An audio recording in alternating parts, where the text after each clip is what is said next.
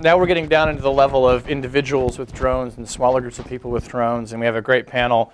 Let me just introduce everyone here, and then to my right, first we have Joseph Hall, who is the Senior Staff Technologist at the Center for Democracy and Technology, and he writes frequently about security and surveillance and a lot of these issues.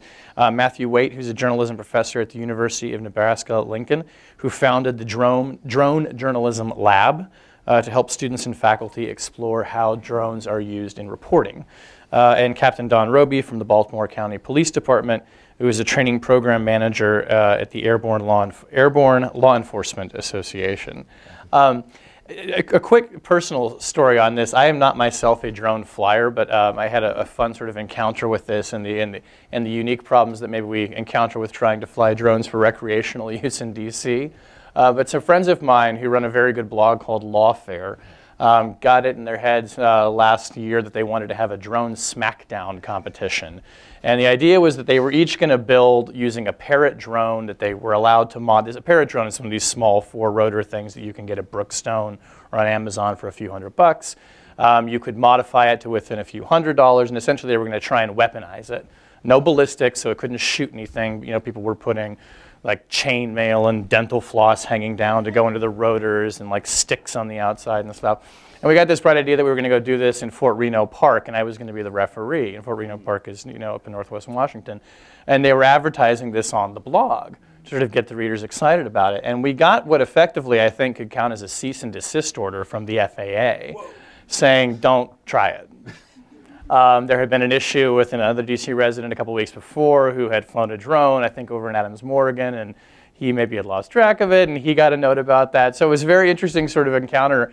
And what we realized that basically is like these things that I think could rightly be called hobby aircraft were being told you can't fly them in DC because of the air restriction around Reagan National and the mall and all the rest of it. So as the FAA looked at this Parrot drone with dental floss on it as basically a flight risk. So we had to go out to Manassas and do it anyway. And NPR covered it, and it was really fun, so you can go listen to that sometime. But it was sort of an interesting introduction to like what happens when individuals get hold of this stuff and all of these sort of potentially really fun and interesting uses, and then the way that can sort of collide with policy and regulation and law on a very personal level. So we're going to get into a lot of this kind of stuff. And what I want to do is actually just to start with something very specific. Don, I want to ask you, I mean, you come from the law enforcement side. We've been talking a lot about the public safety applications of this technology. Just give us a sense of how Baltimore County Police Department is using this stuff right now and how your colleagues in law enforcement are using it. Or want to? Well, we don't use it in Baltimore County. We're a very traditional aviation unit with 3 large helicopters. What law enforcement is using this for, or they want to use it for, is for search and rescue. They want to use it for crime scene photographing, you know, and there could be protected areas on that too, would require a search and seizure warrant. For traffic accidents, things of that nature. We also, a lot of our aircraft and law enforcement gets used for other governmental uses. We assist the fire departments. We also do work with our environmental protection people for, you know, runoffs and things like that. So that's what you're seeing. You also will see it for like tactical operations in which they would come up and they would just check the rear of a yard, make sure there's no suspect in there, then move a SWAT team in or a tactical team into that area to secure it. And that's really what they're using it for. Nothing about persistent surveillance. I haven't heard any talk about persistent surveillance in our circles. Everything's been operationally necessary and a real quick up flight, check something out, bring it back down. I mean, you can imagine if you have a missing child in a wooded area, a small confined area, how easy it would be to take one of these devices out of the trunk of a car, launch it, check that small area, then move on and start checking other areas. And that's what we're seeing, very operationally, you know, situations like that. And that's where we're going with it. And is it expensive? It is a large part of the budget to do that, or is it you realize tremendous savings by? A lot of savings. Most of our helicopters, like we would operate in where I work, are very expensive per hour to operate. And if you start talking about an unmanned aircraft system, a UAS, small UAS, you're talking pennies on the dollar to operate it for just a few minutes. You could clear it in an area very quickly. And so Matt, you run a drone journalism lab. Tell us about that, and then what you're seeing as the potential use for people like me and like you who do reporting. I mean, where is the technology going to take us? Weirdly, the answers are a lot the same. It's the kind of uses that I see are short, go up in the air, get us perspective on something, come back down. maybe fly around an area, maybe not. It really depends on the kind of skill of the operator. Things like natural disasters, environmental change, growth and development, anything with like a large spatial extent is where my mind has gone on a lot of this. And the economic argument actually is the winning argument here for journalism, is that those TV news helicopters are multi-million-dollar aircraft, and they cost many hundreds of thousands of dollars every year to maintain and fuel and hire a pilot and all things like that. When you're talking about something you can buy for less than $1,000 and do just about what you need it to do, it's a really, really powerful argument. It opens up gigantic questions, but I think the kind of basic use for photo and video is pretty obvious. It doesn't involve a lot of imagination. And are there journalistic organizations doing that now? There are TV stations that have them, or newspapers? No, because the FAA has said, nah. So we have a kind of a limited window that we can experiment with as a university, but I get calls pretty much weekly from general managers at television news organizations, editors at newspapers, website operators, people like that, saying, okay, I've got my credit card out, I want to buy, what do I get? And I'm like, hold on, let's talk for a moment. I often tell people that I feel like the dream crusher. I said, just hold your credit card for just a few more years, and we'll be able to talk. When you say the FAA says no to it, I mean, is it no in the way that they said no to me and my buddies flying in Fort Reno Park, or is it? It's the commercial restriction. Okay. Because if it's a for-profit making journalism. Exactly. Yep. They consider journalism to be a commercial purpose. End of story. I've said all along that if that were to go away, but all the other restrictions would be in place, have to stay under 400 feet, have to be away from people, have to be far away from an airport. Can't fly over built-up areas, people's heads, anything like that, we'd be in business. Right. I mean, there's stories to be done out in the wide open spaces. But that commercial restriction that pretty much ends it. Okay. So, Joe, you're coming at this, you write about this, you're coming at it from a policy perspective, you're thinking about the social implications. I mean, one question I want to ask you is, I asked this with Missy and with Michael, realistically, how long do you think it is, in your mind's eye, before the technology is, let's assume it's available legally, and that it's cheap enough for people to get it? How long until sort of everyone has a drone? I mean, I'm not saying it's ubiquitous as having a cell phone, but where you or I could go get them and it's not a novelty anymore. Well, I think that's right now. I mean, you can get pretty capable drone platforms with various kinds of sensor packages right now. The trick is that, I think what you're seeing in terms of sort of the public reaction and sort of a visceral reaction is that we want to integrate these things not only into our airspace, but into sort of the fabric of our society, and do so in a responsible way. In my PhD, I hacked voting machines, and one of the things we learned there was that we had introduced, networked and computerized voting machines just instantaneously after the 2000 election. We hadn't taken the time to figure out, hey, these things are actually pretty bad. And I think, I see similar things here in the sense that we want to make sure this is done responsibly. I don't think, there are some voices that say no drones at all, and there's some voices that say no regulation at all, and I think it's somewhere in the middle. I don't know where it is, but when you start having these things co-occupy manned space, manned airspace, and when you start having things like the thing that I always think about, the thing that's sort of my litmus test, and I still don't have a good answer for this, is what if a major corporation starts flying automated license plate reader drones and has sort of like a search engine where you can put people's license plates in and see everywhere where they're driven. I think that sort of brings a lot of things together in that sort of thought experiment, in the sense that not a lot of people would enjoy that existing. There's not a lot that regulation can do to stop that kind of a thing, but it's the kind of thing that it will happen eventually. And is it worth sort of the chill on our ability to freely assemble or to speak?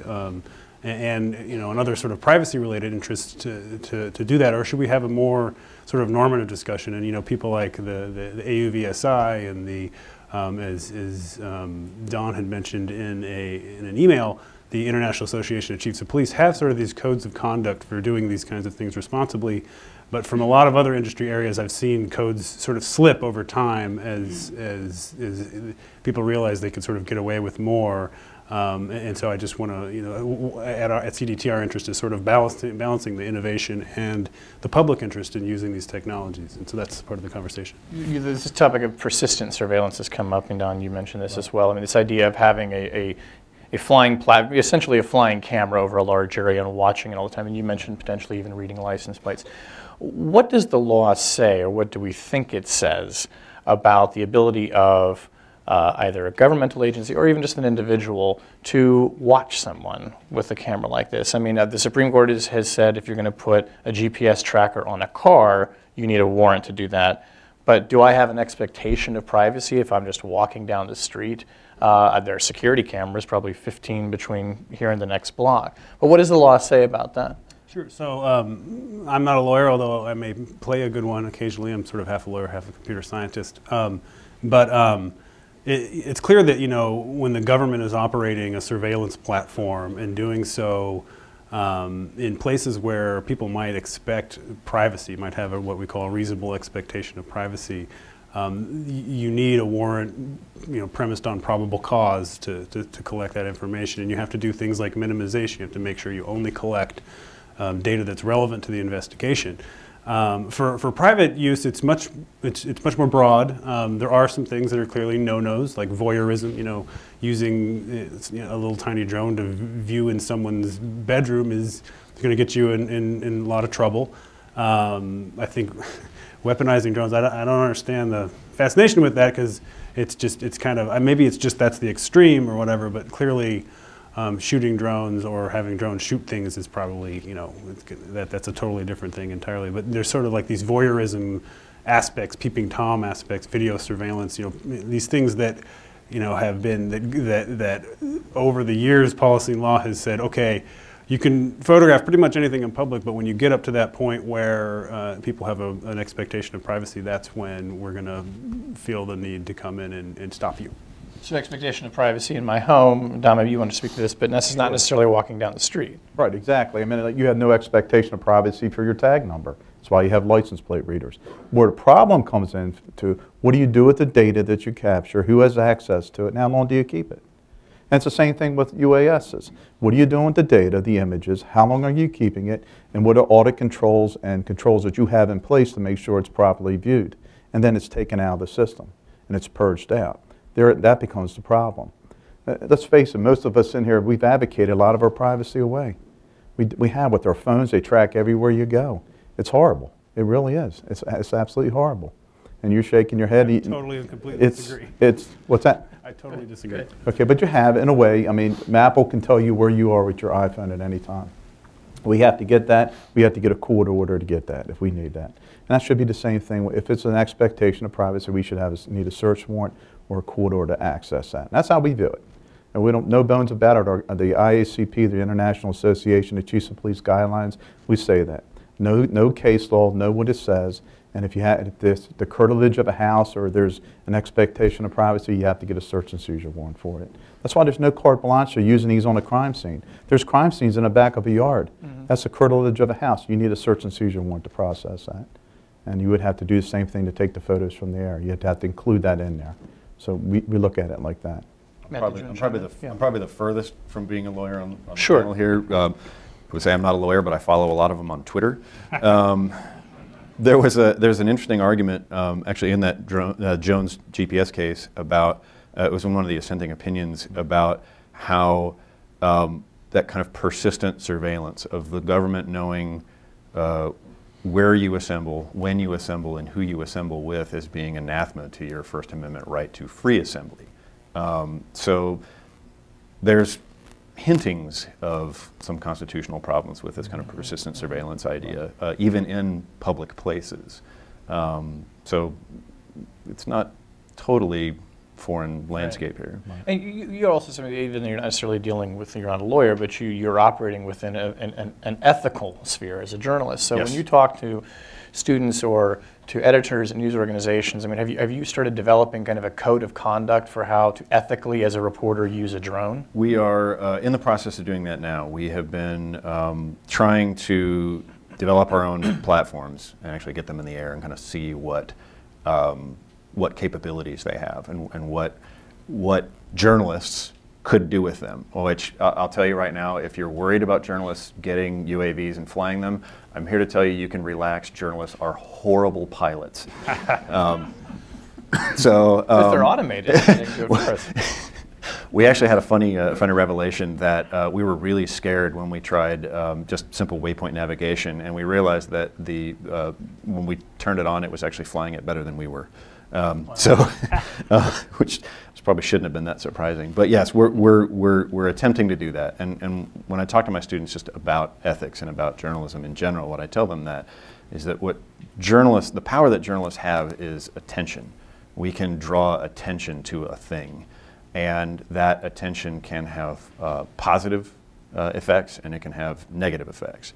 And so this technology enters into that fray. And for the foreseeable future, with journalists using UAVs, they're going to draw attention to themselves, and not in a whole lot of positive ways, at least so far. I think there are a number of attorneys who are interested in the rather novel legal avenues that this will present in terms of libel and false light and things like that. There's a number of interesting laws being passed, like California's anti-stalker laws. There are a number of ag-gag bills being passed in farm states that make it illegal to photograph a farm. Well, you put a camera on a UAV in Nebraska, you're photographing a farm. You don't have to get more than 20 feet off the ground and you're photographing a farm somewhere. So that's going to be a real problem for somebody like me. So yeah, there's a significant amount of work to be done in terms of developing kind of rules for the road for journalists that go beyond the law. Like the FAA says you can do this, local laws say you can do that. There's a third layer, and it's that ethical layer of just because you can doesn't mean you should. Yeah, I wonder if I might follow up. Sure, go ahead. So I'm not sure if it's your university, but I think a university in North Dakota has what's essentially an institutional review board for research-based uses of UAS and UAV platforms. I'm wondering, essentially for those of you who haven't had to deal with that, you put your proposal in front of a board and they make sure you're ethically operating a research instrument like a drone. I'm wondering is that appropriate? Is that may be very unfamiliar to journalists, but it doesn't allow you to act very quickly, but maybe for longer investigative pieces, you could sort of have a community policing function. It's an interesting idea. I know that the journalist in me is like, oh, it's a prior restraint. Yeah, exactly. Yeah, it's like, yeah. But we've talked here today about how the kind of responsible uses in the next few years are going to be really key, in that abuses over the next few years will be magnified because they will be the first. And I have said to my students, to my faculty, to my dean, that I am not going to be the one on the front page of the paper screwing this up. So that may be. We have not gone that route yet. I'm not certain you would probably ever see that in terms of the professional sphere. But there are codes of ethics that have somewhat been adopted, that are somewhat followed, and we think that's certainly a direction that we're going to pursue. Honestly, my feeling about this all is that even after we get aviation policy in place, everybody and their brother is going to get sued. And it's going to be a few years before courts work through a lot of these things. And that's when the real work will start, is that kind of 3 to 5 years after we actually get aviation law in place. So you've talked about, you have a professional kind of ethical obligation that kind of keeps that in check. Obviously with law enforcement, there are rules, there are laws, there is oversight. I've always thought though that, if you're talking about the sort of mass proliferation of these drones and everybody gets one, the real kind of risk, I guess, comes from, somebody putting, a drone the size of a spider in their ex-wife's apartment and spying on her, private detective type stuff, spying on your neighbors. Maybe it's, theft. It's a little drone with a grappling hook that goes over and steals something. Is that realistic? I mean, do you think that as this technology proliferates, it sort of brings out people's bad instincts? And then how do you even realistically counter that? I mean, that gets down to the level of almost such low-level kind of petty bad behavior that can you really stop that absent any kind of just shaming of it, I guess, publicly? Well, so Margot Kaminsky from Yale has a great paper called Drone Federalism, and the idea being that we may need to allow the states and localities develop specific types of rules for the road for these kinds of things, because there's typically sort of that kind of law and regulation that sort of bounds the federal sort of wiretapping type of stuff and sort of free speech, free for all.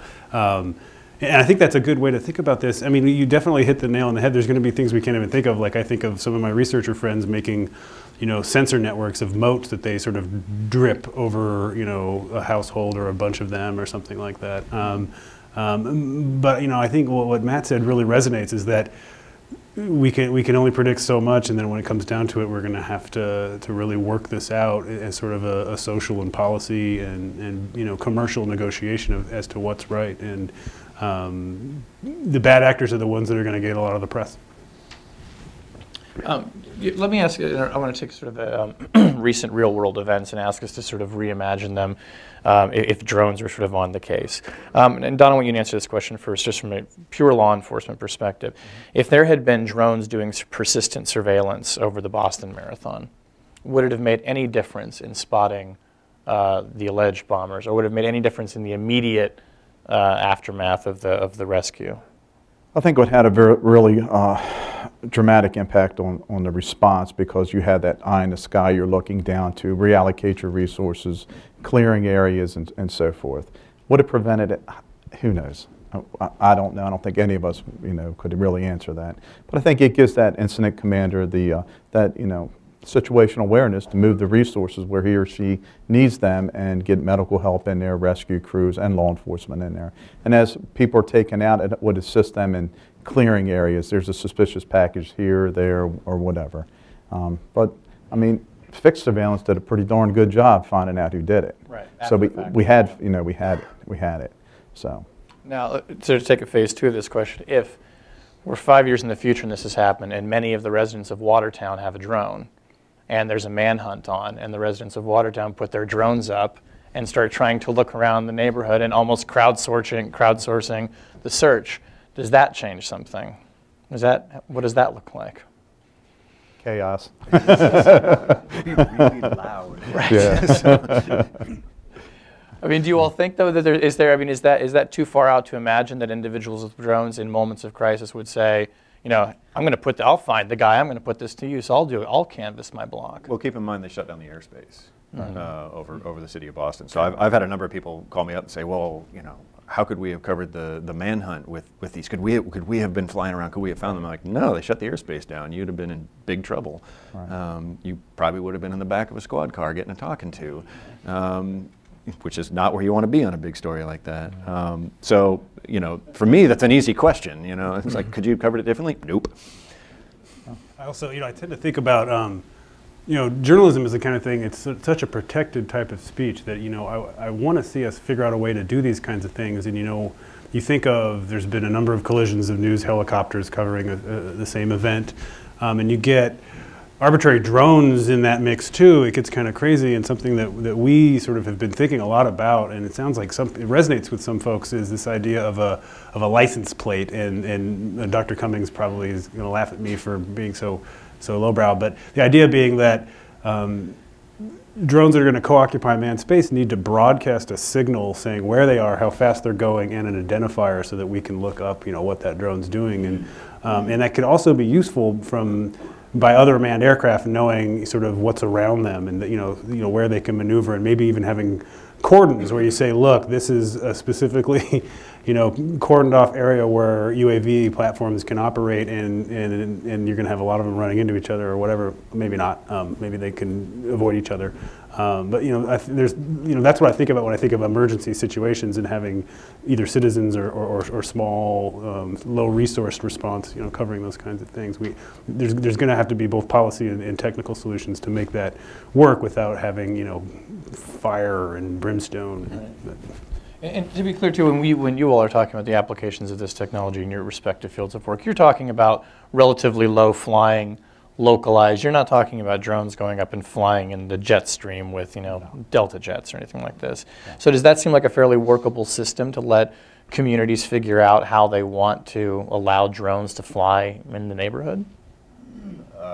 Personally, no, because it would just create. I mean, there are 39 states that are considering their own limitations on UAVs in their own airspaces, which is going to create a kind of a nightmare scenario of, hey, I work for CNN and oh, there was a tornado in X state. I'm now on the car. Well, I've got to figure out what the rules are there. Mm-hmm. If it's every city and every county and every state, it would just be bewildering trying to figure it out.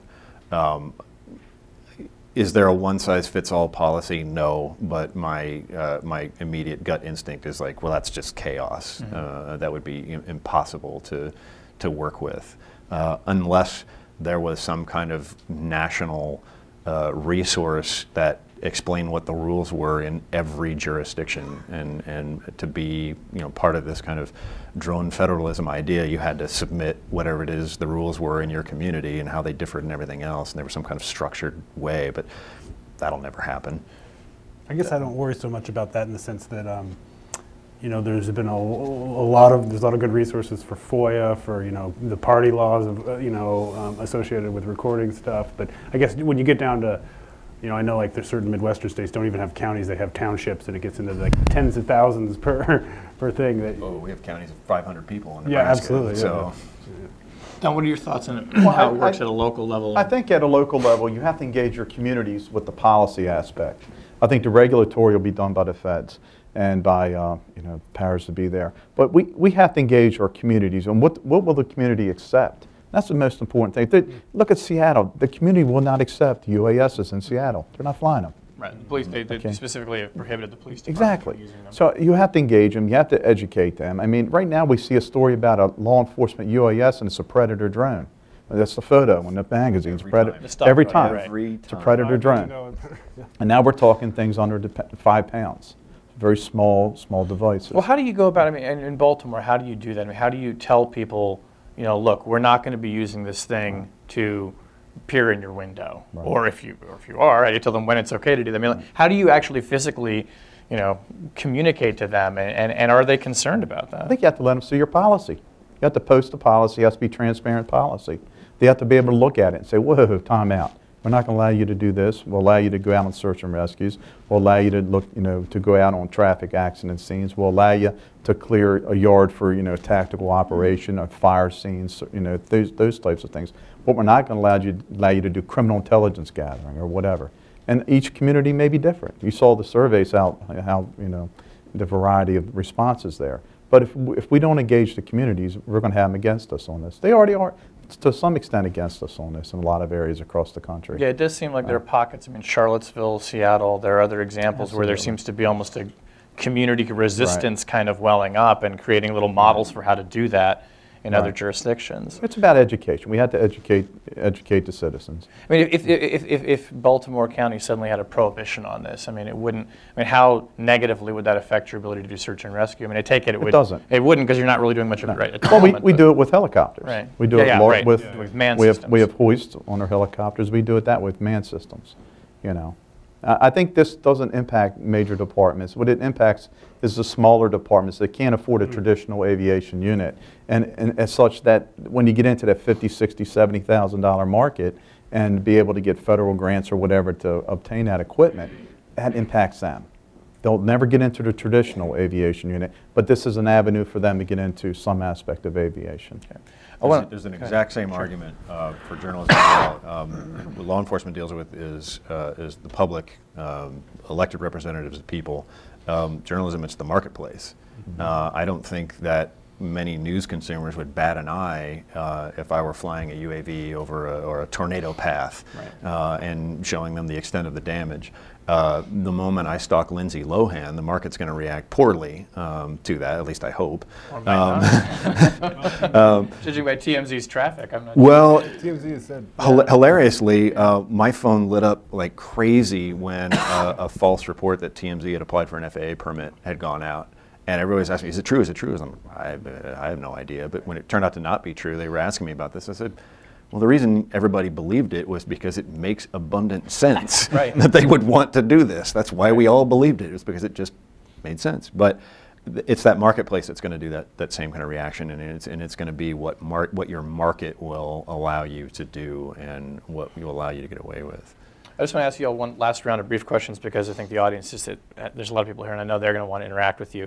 But just briefly, when we go around, one of the things we want to get at in this whole conversation is if we think this is a good idea to have a drone of one's own and that this is technology that can be useful in any number of ways, I guess the question is, A, do you think that's true and we should be encouraging wider adoption of that technology? And B, how would you go about doing it in a practical way? If you have some ideas on that, let's start with you. Well, is it a good idea? Well, I think Mike said the computers are around, would you say 50 years, Mike? And then all of a sudden now we have cyber crimes. So I think we're going to probably have some of this with UASs and so forth. It'll be a tool of a crime or instrument of a crime. I mean, you could see that going down that path. But I think it's going to be widely accepted as time goes on, as these devices get smaller and more technical. The systems on board, the imaging systems and sensing systems becomes more sophisticated, that you will see them being applied more and more in law enforcement and public safety in general, and by government. You will see that, you know. I'll make a devil's advocate argument. I do believe that there is positive application of the technology, and I do believe that there are a number of industries that should be pursuing it. But I'll make the devil's advocate argument that everybody having a drone of their own is a terrible idea, because speaking from hard personal experience, when you graduate up from the kind of toy size, when you get in a little bit bigger, now you're talking about 4, 6, 8, 12-inch long blades spinning really, really fast. So now you have a flying lawnmower. And I'm not good at flying it. My students are better than I am, but we've practiced a lot, and we've practiced at some really confined and kind of safe places. Not everybody's going to do that. And so a whole community of flying lawnmowers sounds outright terrifying to me. So that's the devil's advocate argument I'll make, that everyone having a drone of their own is a terrible idea. Okay. Sure. I don't know. I guess I'm on the fence here. I think the timeline for integration into the national airspace of 2015 seems like a good timeline for me, knowing how regulation works and things like that. And so I'm happy just to let it do its thing. I know that's not quick enough for what some people want to do. And I do think that there should be space for, you know, relaxing and somewhat quickly some of these restrictions. Like for right now, you know, if you're 400 feet outside 3 miles of an airport, and for recreational purposes, you know, you could do, you could operate one of these things. But the second, you know, someone had mentioned this, the second you do it for educational research or commercial purposes, it's all of a sudden illegal. And I think we got to explore ways of relaxing that a bit before we have this full integration. I don't have good answers there yet. You know, the certificate of authorization process is really onerous, but I think it is because you come from the safety point of view. Either things flying out of the sky, you have these, you know, clouds of lawnmowers and things like that, and you know, so I don't have a good answer. I'm not going to say we should encourage it, but I also don't want to say we should discourage it. You know, I really would like to see it, you know, do its thing. Certainly, me as a technologist, I am totally fascinated by them, and if we were in a single income family, I would probably have one in Tacoma Park, you know, getting stuck in trees. Like there was this great picture you may have seen where a videographer got his stuck in Lady Liberty's sword in Marion County, Ohio, and he was sitting there for a week. Someone helped me get it down, and they were like, we're not going to help you get, essentially what I was calling your lost Frisbee. And so I think, you know, that's something I hadn't predicted, but yeah, of course, these things are going to get stuck all over the place. But anyway. Okay, let's open it to questions. Yes, sir, in the back right there from the drone user group. Woo, user group. I'm still Timothy Reuter, president of the DC area drone user group. And I love the title of this panel, A Drone of One's Own, because that's exactly what we're trying to do. We try and train as many people as possible to build and operate their own drones. And I invite everyone here, if you're interested in doing that, check out dcdrone.org, and we're happy to help you with that. But I do have an actual question, which is I'd like to actually get your advice, because we have this funny situation in the US right now where members of our group are allowed to do a lot of things that the people who are sitting up here are not. So I'd be interested to get your perspective how we might best be able to responsibly use this opportunity to drive innovation in this space. What are the things that you're not allowed to do because you're affiliated with institutions that you'd like to see groups like ours doing to have a positive impact with this technology under this recreational exception? Because we like to help people recreationally. This is definitely for the other guys, so I'll just make a funny comment, which is I'd love to be able to deliver 50 copies of written testimony to the Hill without having to pay a courier. So, you know, if we can get a drone to do that, awesome. I could make a funny comment as well. The beer delivery, I think there's a real serious weight to power consumption problem here that we need to talk about. I think whiskey is probably the more optimal delivery vehicle here. That said, I would take a page from the open source movement. Post your code, post your results, write about what you do, make it all public, put it all out there so that people can see it. People like me, people you know, who are doing research, people who are in this kind of regulatory environment and see that, hey, this can be done and it's not so scary. I think that's what I would do. I agree. It's about education, letting people know the capabilities, and about good quality R&D. And they're in a position to do it for us. They really are. Most of these companies started off in a garage. Right. And that's the way it's going to be done. And I would also say test cases, you know, to the extent you think that something shouldn't be prohibited. I mean, it may take just as long to get through the judicial system as it would to, you know, wait for regulation to happen, but that could be another way. Is, you know, work with nonprofits that bring litigation to actually try and challenge some of this stuff. Yeah. Okay, more questions? Yeah, right here.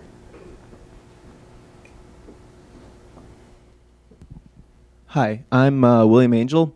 In a legal and journalism sense, is there and should there be a difference between having a camera in your hand or, you know, on a backpack strap? Is there a difference between that and having a drone flying over your head or 10 feet over your head? And should there be a legal and journalistic difference? Good question. Again, not a lawyer, but I follow a lot of them on Twitter. My sense is that yes, in terms of private property law and things like that, generally people own, you don't own up to the end of the universe above your property. It ends at the national airspace. So there's a gigantic capital Q question of what happens between, you know, above your arm and 400 feet. Can I look? If I can see something from a public street or something like that, is it fair game? I don't know. I don't know if that area has actually ever been explored, and it would be fascinating. And I think, again, everybody and their brother is going to get sued. So this is going to be one of those novel areas where this is going to come into play. And I think, going back to this drone federalism idea, there are a number of states that would say, absolutely, you own that kind of invisible wall, you know, at the edge of your property up to 400 feet. And poking a camera into it, there are some states that actually where that would be illegal. Photographing into somebody's property is already a misdemeanor crime. So, yeah, we're into some interesting ground here. Yeah, and legally there's a bunch of different things going on here. There's been a bunch of sort of Fourth Amendment cases, which means government, you know, collecting information about possible illegality, where some of it said, you know, you don't have a reasonable expectation of privacy from being imaged from publicly navigable airspace.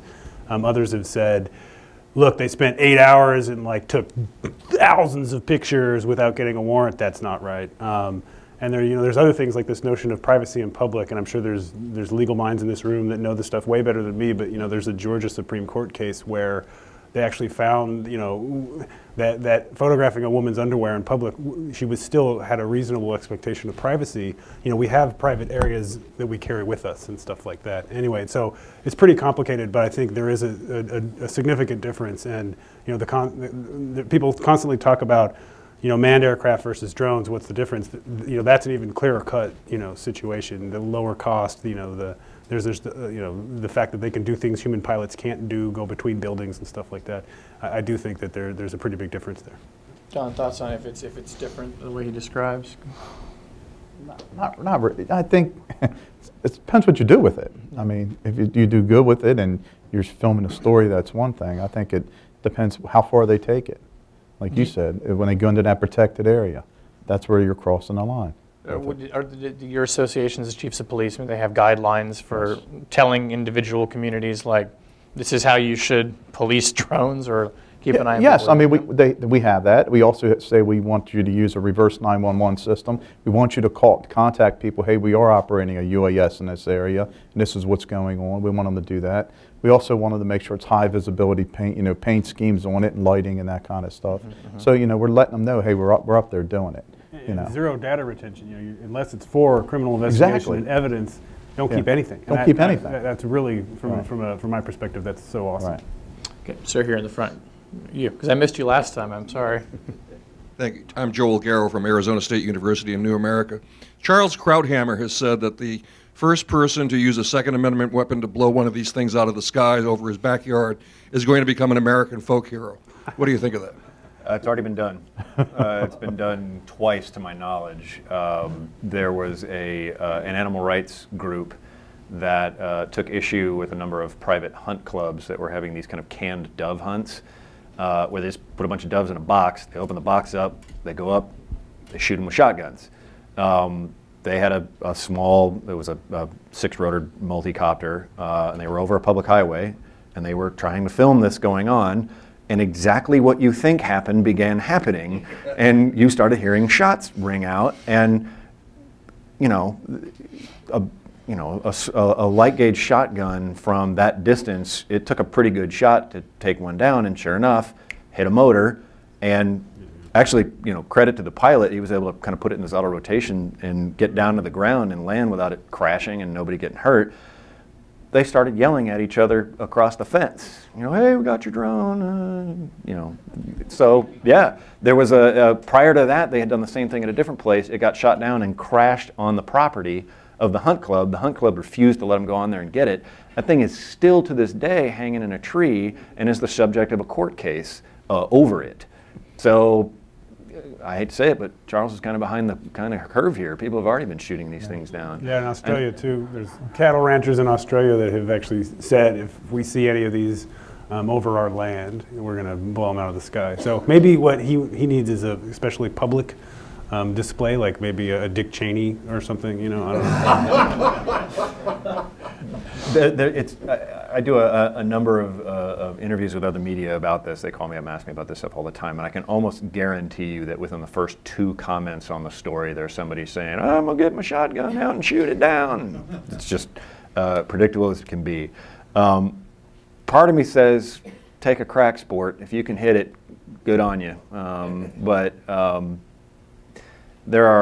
have a lot of kind of open questions about things that go up must come down, and suddenly you're putting a lot of bullets in the air, and that's, look at any city on New Year's Eve, it's a really desperately bad idea. But it's a common feeling. This is your nightmare. Yeah. Absolutely, whether it's our UAS or an agency's UAS, it doesn't matter. Yeah. I mean, you're talking reckless endangerment at some point, and then it gets a little crazy. I mean, but it's going to happen. I can pretty much guarantee it. Right. Someone's going to shoot at it. So. Okay. Well, we've reached the end of our time for this panel, so I want to thank you all for a great discussion.